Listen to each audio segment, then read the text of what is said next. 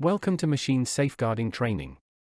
Our machine guarding training provides learners with a comprehensive understanding of OSHA's safety requirements and how to apply them in a work environment. Learners will learn about any machine parts, functions, or processes that may be hazardous and the proper safeguards that must be put in place.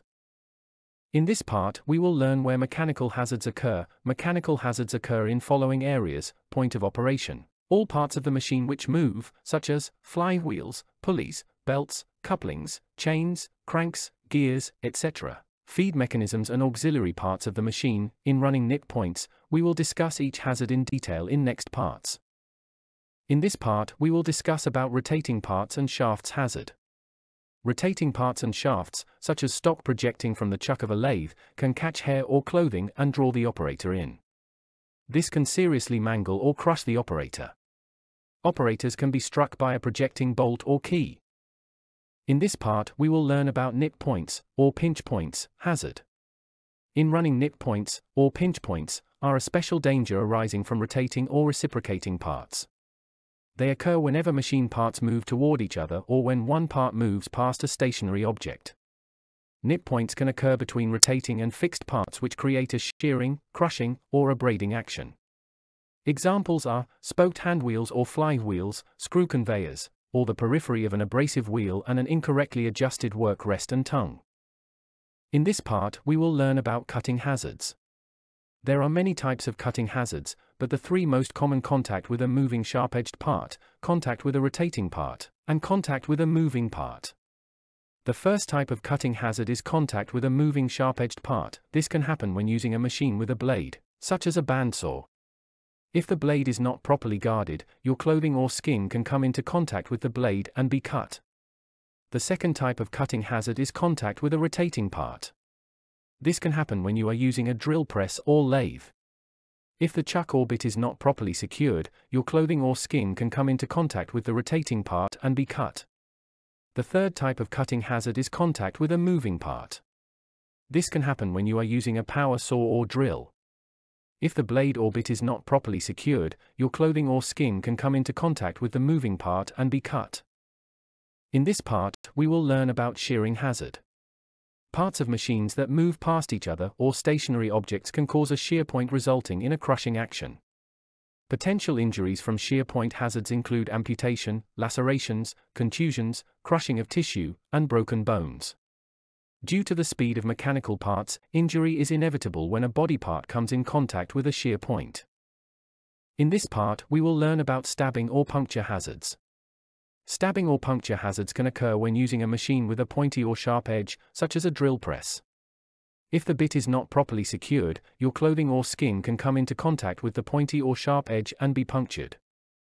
In this part, we will learn about impact hazard.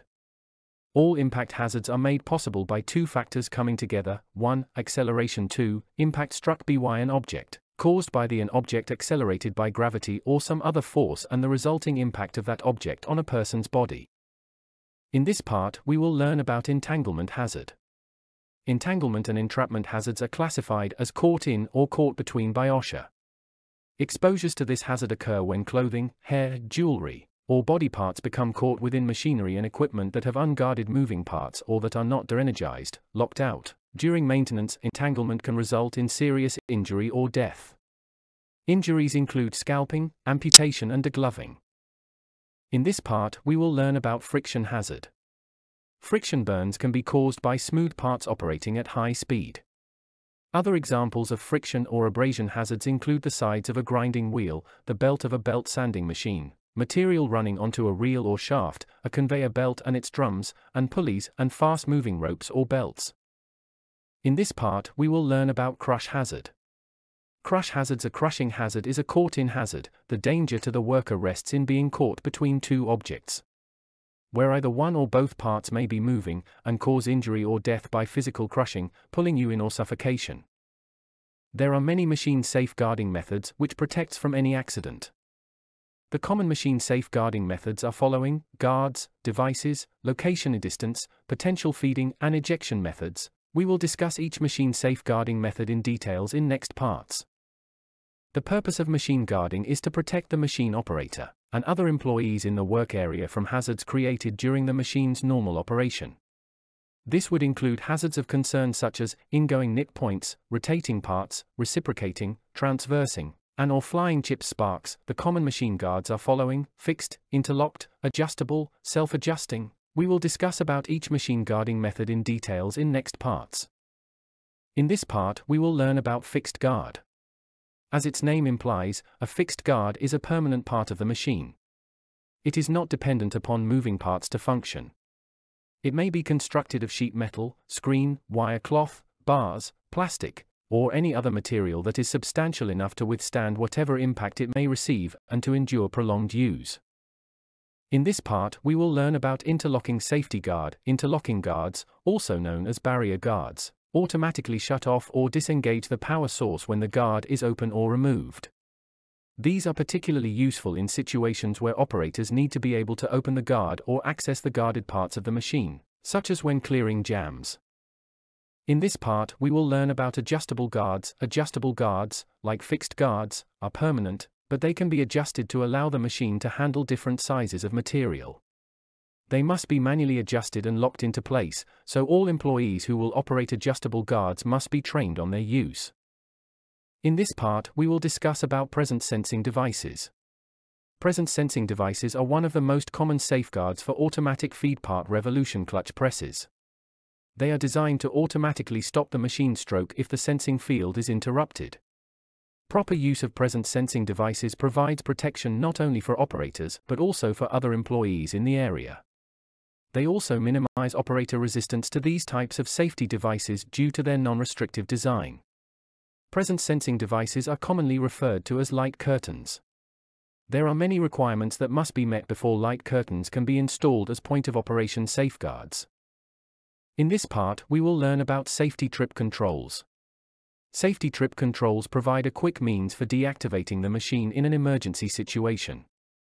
A pressure-sensitive body bar, when depressed, will deactivate the machine. If the operator or anyone trips, loses balance, or is drawn toward the machine, applying pressure to the bar will stop the operation. In this part, we will learn about pullback type safety device. Pullbacks or pullouts are used as safeguarding devices on both full and part revolution power presses. They are similar to restraints, but pullbacks are designed to pull the operator's hands away from the area of the closing dies, point of operation, during each stroke of the power press.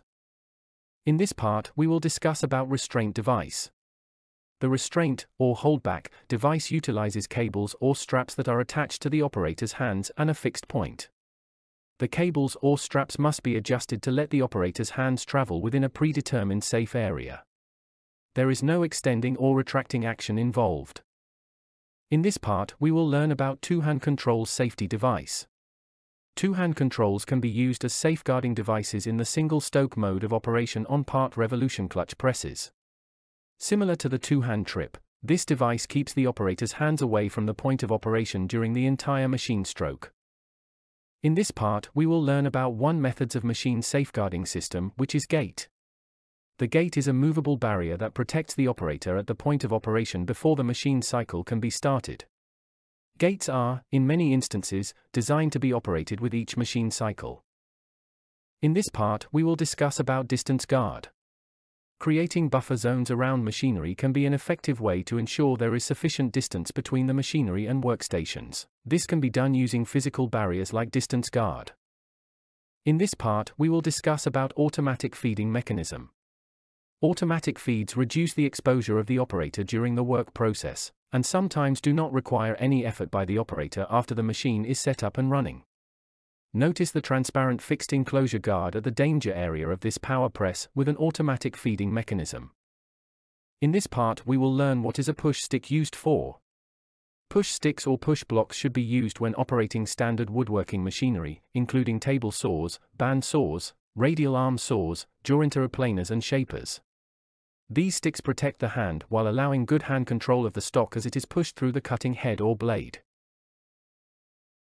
Thank you for attending the training.